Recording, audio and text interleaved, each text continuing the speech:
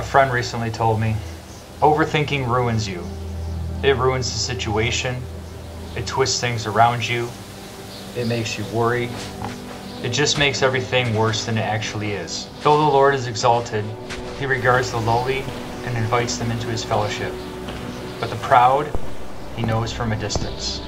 Trust in and rely confidently on the Lord with all your heart, and do not rely on your own insight or understanding.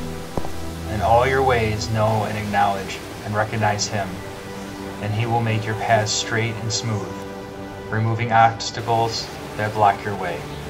The devil likes to use past situations to confirm present circumstances and create chaos in life. Out of fear and pride, I try to control instead of trust God to do things His way.